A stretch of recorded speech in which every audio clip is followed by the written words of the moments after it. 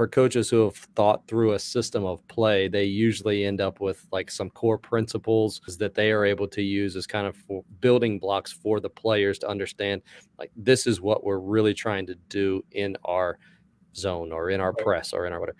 What were those for you? Yeah, most of the time we have been pretty standard pack line man-to-man defense. And how can we take those same principles, how we close out, how can we incorporate how we close out and not change it, where our help is and not change it? If we go from man to a 2-3 to a 1-3-1, how can all of our defensive fundamentals carry over? As we started looking at the 1-3-1, we played a 2-3 zone where we went man-to-man on certain passes. And it had been successful, but teams were starting to figure it out maybe a little bit. And so we were still looking for that next change up that could help us. So we went man-to-man if the ball went to the high post.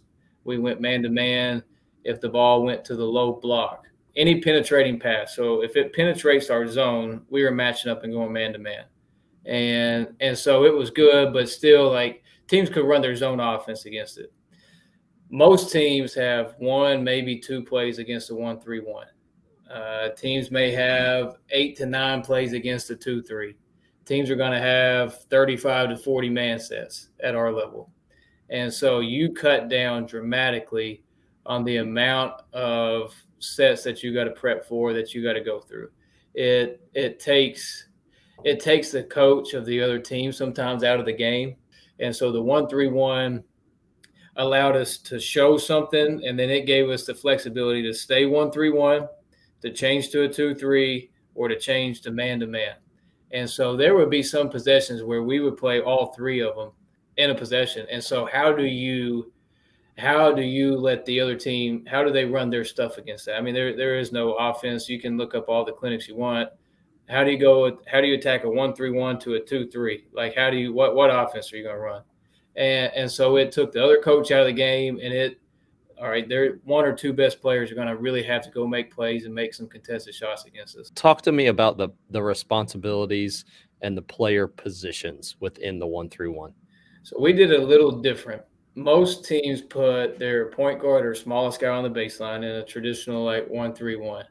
We put our 4, which for us, our 4 is pretty much our biggest guard.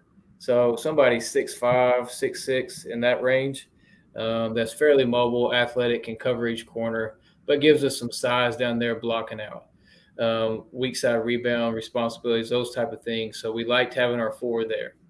Then we put our 5 in the middle of the 1-3-1. That's pretty standard, traditional. And then on each wing, we would have our 1 or our 3. And we did that so if we wanted to change defenses, which I'll go through in a minute, it allowed us one side of the floor we would go man, one side of the floor we would go zone, depending on what corner it was in because of where our point guard was.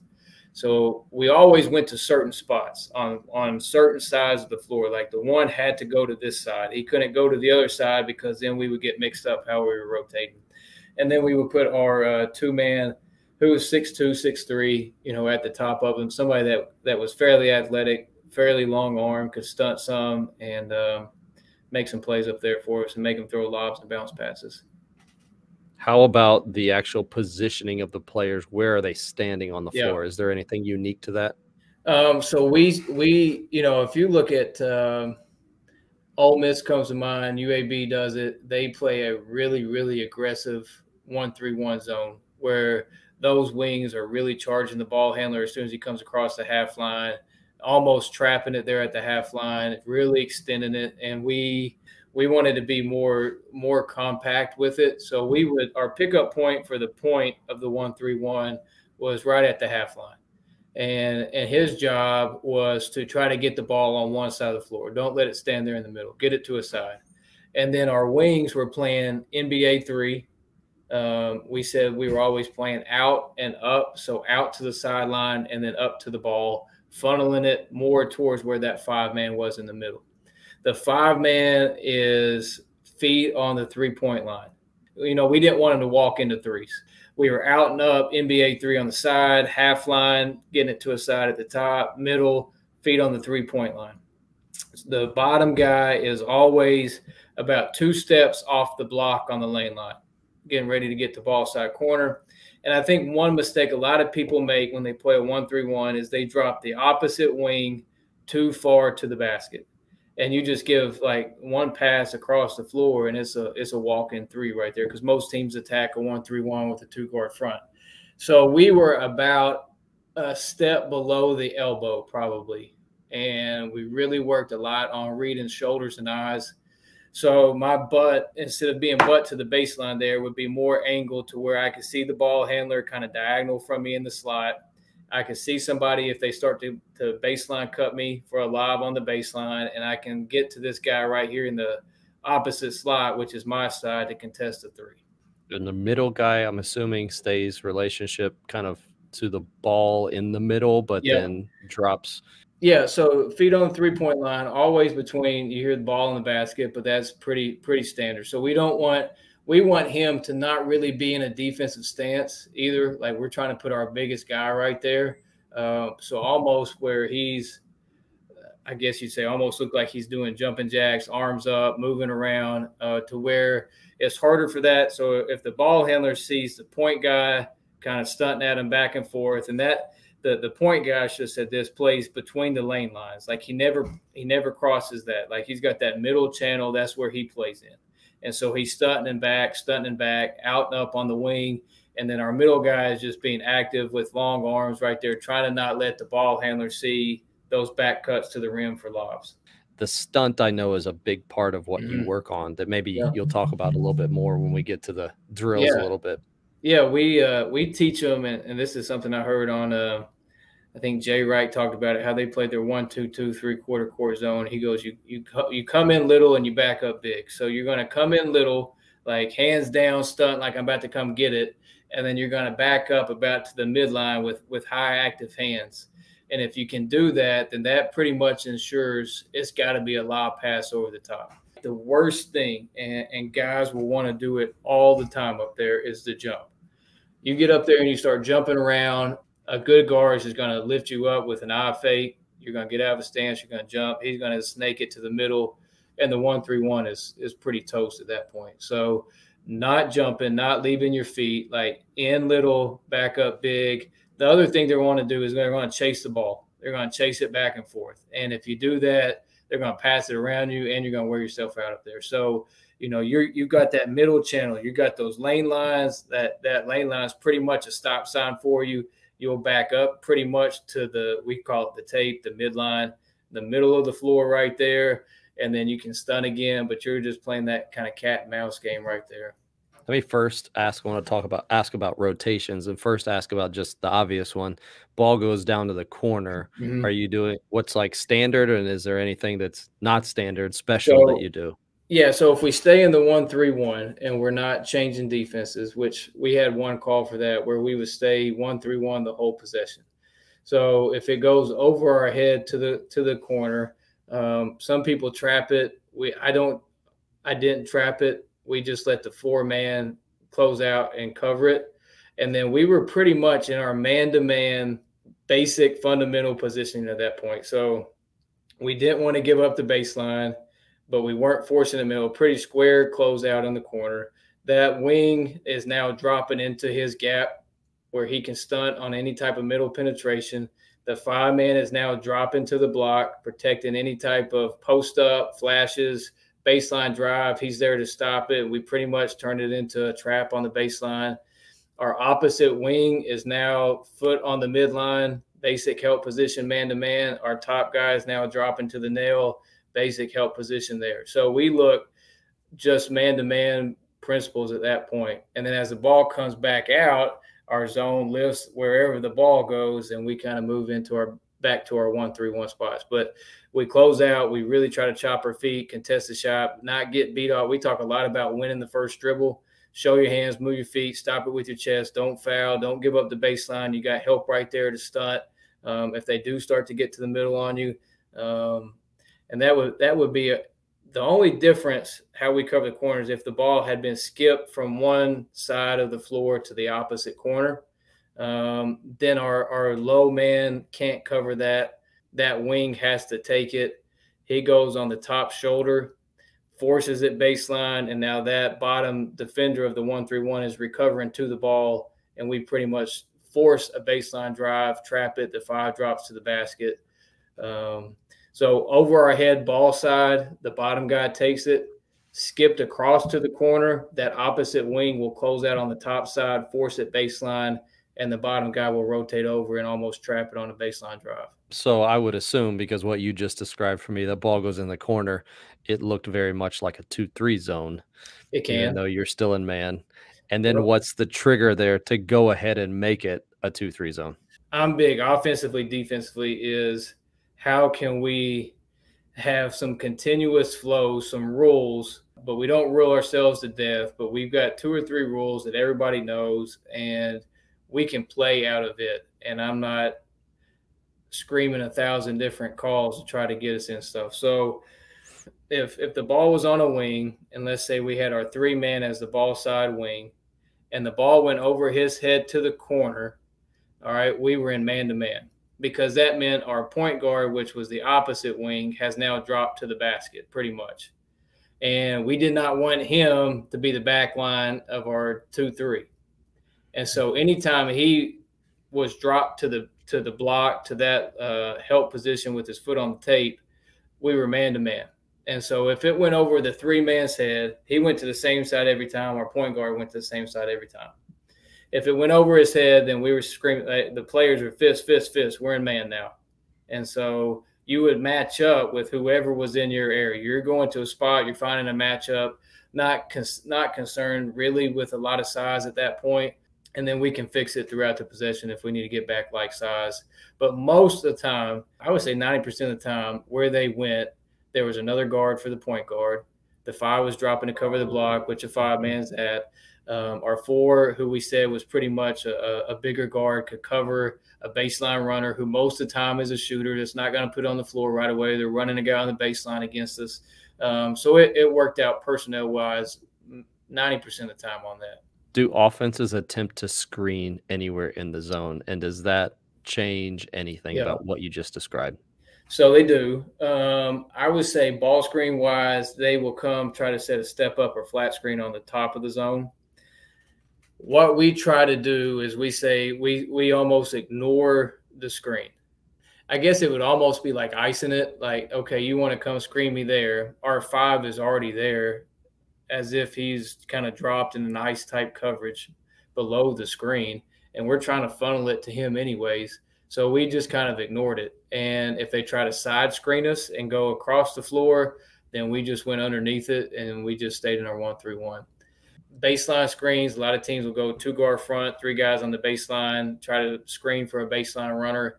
We always were trying to sit on top of it, never get caught below it with our bottom guy, trying to help cover the corners, always above the block. Like if you can be above the block, it's going to be really hard to pin you in and get those things in the corner. If you get down there below the block and you turn your head, you're going to get hit by a lot of screens. You just mentioned a couple, drawbacks, negatives, warnings. Do you have any other that you guys have talked to some coaches, rebounding? We really need to work on rebounding out of this. Or do you have things like that you're like, we have to minimize this if we're going to be successful? Well, I think you got to have really active hands. Like we can't allow direct line passes. If they're going to direct line passes, penetrate passes, anything other than a lob or bounce pass, I think you're fairly vulnerable in it. So your guys have to be good at stunting. They got to have active hands. Their positioning has to continuously change as the ball is moving. We talk about moving on airtime in the 1-3-1. If you are not moving as the ball is in the air, you're going to be late a lot, to whether that's contesting the shot on a skip or just being in your next spot where you need to be for help. So moving on airtime, active hands where they can't make penetrating passes. I think you've got to communicate anytime there's a high post flash. There's a soft spot in the 1-3-1.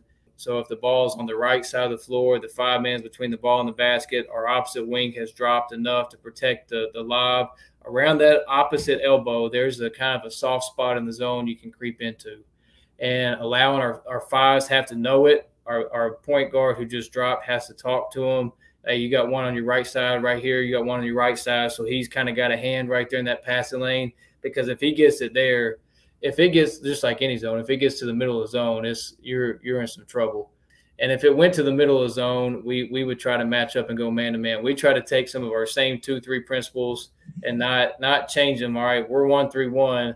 So if it goes to the high post in the 1-3-1, we're staying. But if it goes in the 2-3, we're changing. Like, to me, that's too much thinking. One zone does one thing, one does another. Any high post catch, 1-3-1, 2-3. If we play a 1-2-2, like, we're going to go man to man and get matched up. I think we have to keep that stuff universal. I think we have to keep how we close out universal. I think our gap help has to be universal. No matter man, zone, what kind of zone, it doesn't matter. Those things kind of have to always be a given on those rules. Being able to have somebody on the baseline that can cover the corner, and I mean that's the hardest spot to play. So you need somebody down there with a little something to them that, you know, coach, I had to cover this corner and then I got to get over there and cover that. That's what you got to do. And sometimes you got to navigate a screen, and you were closed out here. They're moving it too quick. Our guys up top aren't doing a good enough job making lobs and bounce passes, and you're working pretty hard down there. So that the weak side rebounding, I think in any zone is always an issue. All right. So I'm assuming you do a lot of 5-on-5, but to get to that, where do you start and what do you do when you break it down into smaller groups? So initially we're gonna go through it just pretty much me breaking down every position.